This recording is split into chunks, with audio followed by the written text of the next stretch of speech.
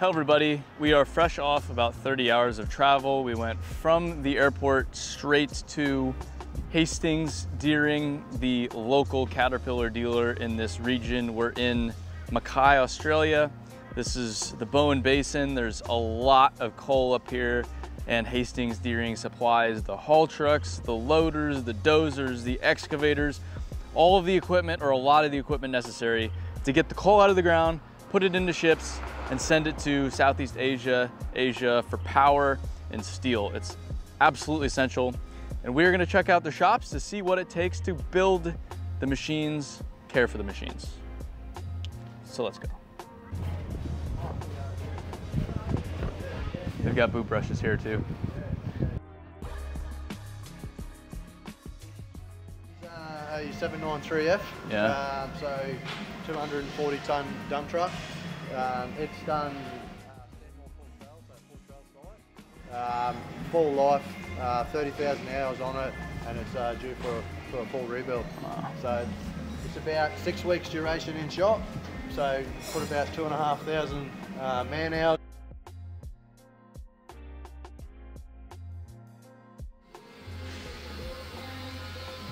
See how sort of clean the workshops, has to be. Yeah. We run about 4-star CC rating here.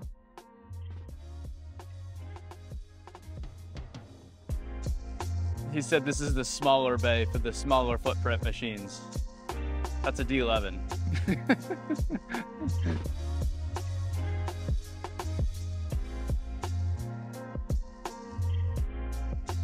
So we've got your track frames. They'll come in one piece through here, separated in the dirty side, come through the whole process of disassembly, inspect, reclaim, rebuild, through to assembly, assembled, oiled, and painted out the other side. So I've got full lane strategy through this workshop in just 2 days. It's amazing how organized it is. Yeah.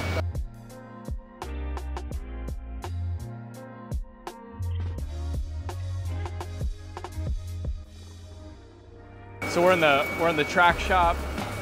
This is one of the idlers here on this machine that essentially spins it, adds more metal to it essentially, and then they'll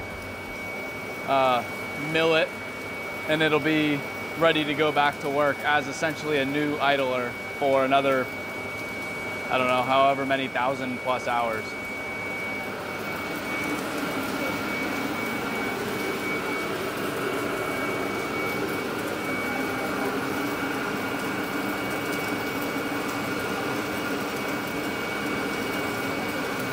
So you can hear, this is an idler that's come in with about 8,000 hours on it, he said. And you can see it's kind of like a valley in there. So over there, that's what they're doing, is they're basically building that back up so it's level. So this is what it looks like when they're done with that process over there. And this is ready to go back on the machine for another 8,000 hours.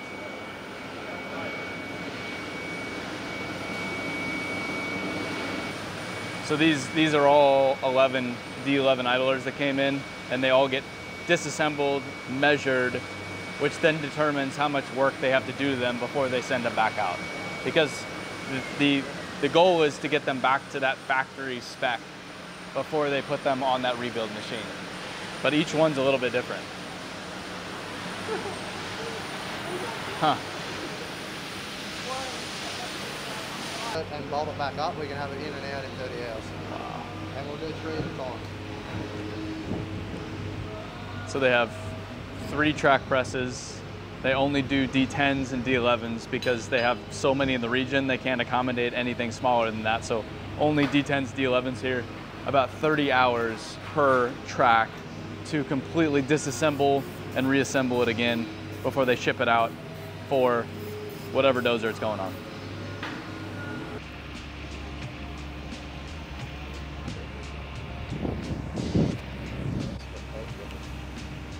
.793, fresh out of the shop, done with a rebuild. They're putting it on the trailer right now, making sure it's balanced on there before they take off to the mine site, wherever it is, out in the middle of nowhere. But you can see right here, so this is the 793 that's rebuilt. they took the ramps out now. It's sitting on stands. So the tires, the front tires, are off the trailer. The front tires are not even on the trailer. It's just getting this thing centered on this trailer is a chore.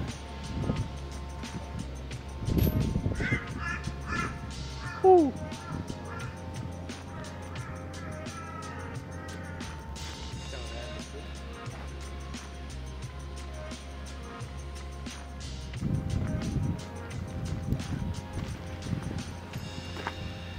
This is so crazy.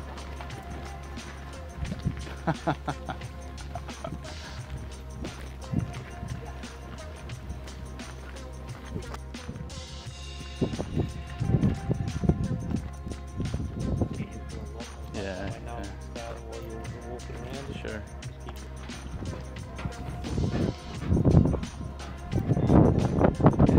Yeah.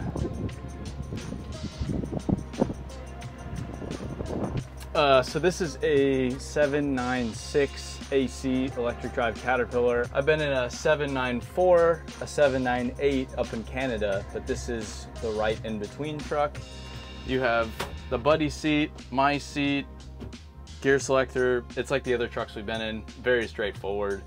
There's nothing all that different because this is an Australian spec machine. Funny enough, we're in Australia. You drive on the right side of the car, but the haul trucks are still left-hand drive like they are in the United States and North America. So you still drive a haul truck in Australia. I said left-hand drive. Left-hand drive, confirmed. So the Dozers, there's a few 11s over there that came in from the United States. They're built in Illinois, and it's really just the tractor. There's not a whole lot to them. And then they come in here, and at the dealer is where they put on all the handrails, the grease systems, the fire suppression, the tape, the numbers, the GPS. All of the fancy Australian mine spec equipment is fitted here. And then once they're done, which is a lot of work, the numbers even, they're then shipped to the mine site. But it's a ton of work to get this machine ready from when it gets shipped in to when it's actually gonna go to work.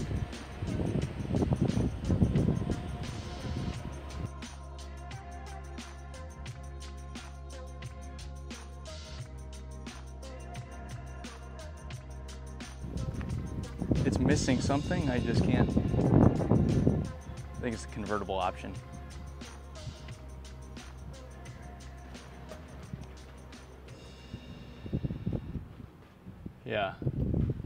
Yeah, that's crazy.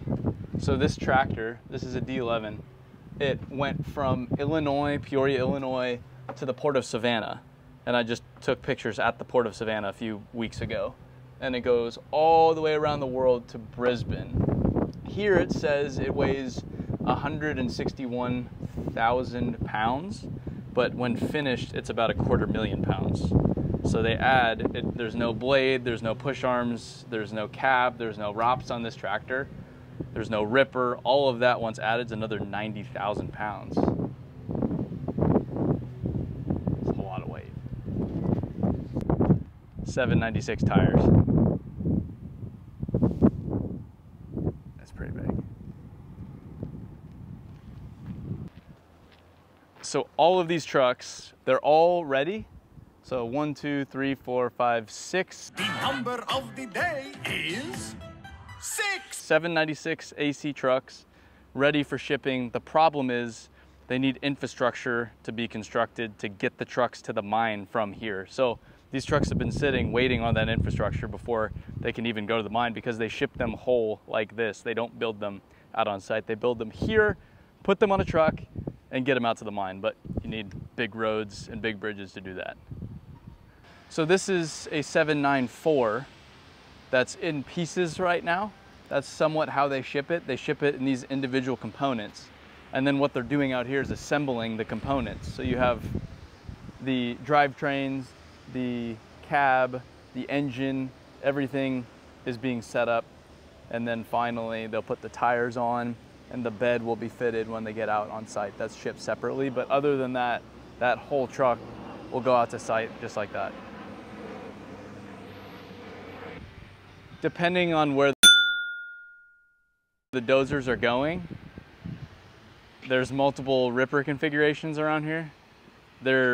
Most of the mining in this region, it's the Bowen Basin, it's mostly coal. So these dozers are either ripping overburden or they're ripping coal, which is a lot softer. Depending on the material, this is triple shank. So they have 1, 2, 3 shanks that they sink into the ground, whereas most of the other dozers I've seen around here have just the single shank. So you're just putting, with the single shank, a lot more force on that one little area, whereas this can tear up more area, but it'll work in softer ground. It's going on that 11 right there.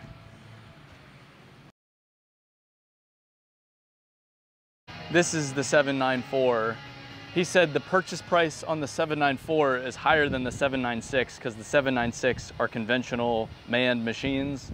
These are going to be the autonomous machines. So there's a lot more technology on this machine that they have to fit and calibrate before it can go to work. But we will see a few of these out at the T site tomorrow being calibrated, getting ready to work. This is one of the final ones that'll be out there after we're out there.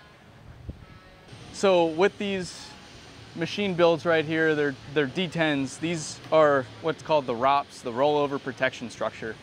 The cab's on there now, but it's missing that yellow bit over the top, which is what this is. It bolts on, you can remove it. They remove it for the sake of shipping, so it's not as high when they're driving it down the road to get it here.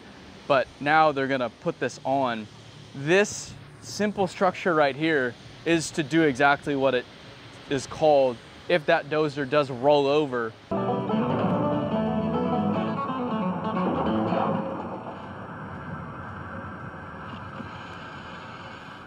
It will protect that operator in the cab. This is engineered to support over 2 times the weight of that dozer. So it's nearly 500,000 pounds can be sitting on this frame right here before it'll fail, which is pretty insane. Hopefully it's never used, but an essential bit of kit right there. That's a 793 getting rebuilt behind that enormous engine, which is the power plant for that truck. That looks to be a remanufactured engine, so that engine is ready to go back into that chassis for that rebuild.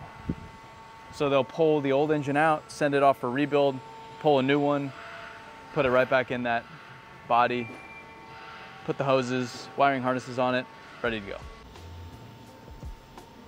go.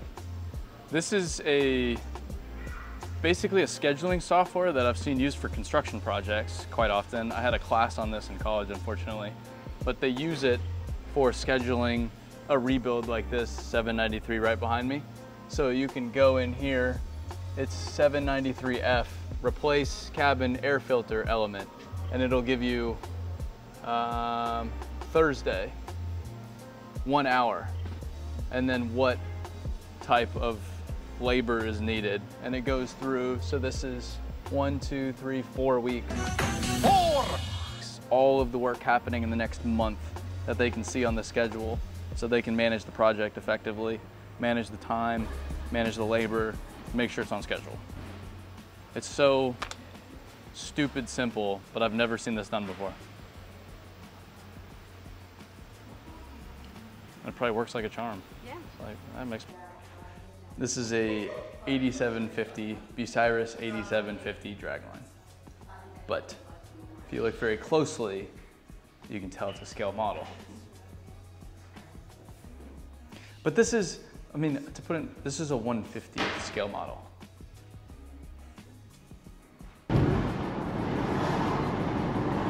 This is the second shop they have here in Mackay, Hastings Deering. Behind me, another 794 getting built. The difference with this shop is that we have this indoor structure here with a 100-ton crane overhead. So they can do all of the work to assemble these trucks with that crane. They don't need a mobile crane like they did at the build pads we were just at. So these trucks come together right here, drive out the door, right onto a float, out to the mine site.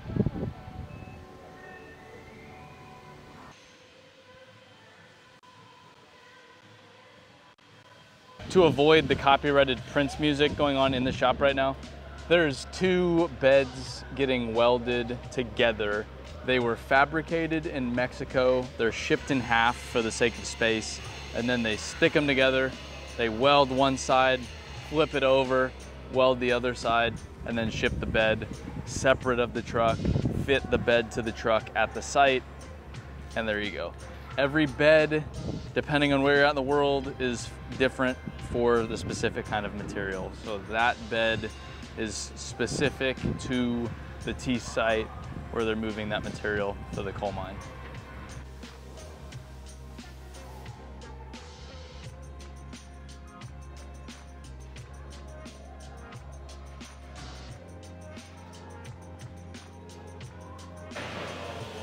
So they bolt it together, they weld the top, and then they cut all that off and weld this side.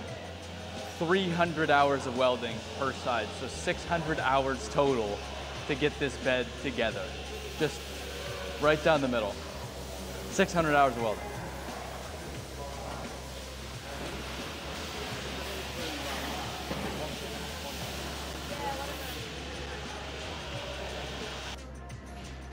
Day 1, complete.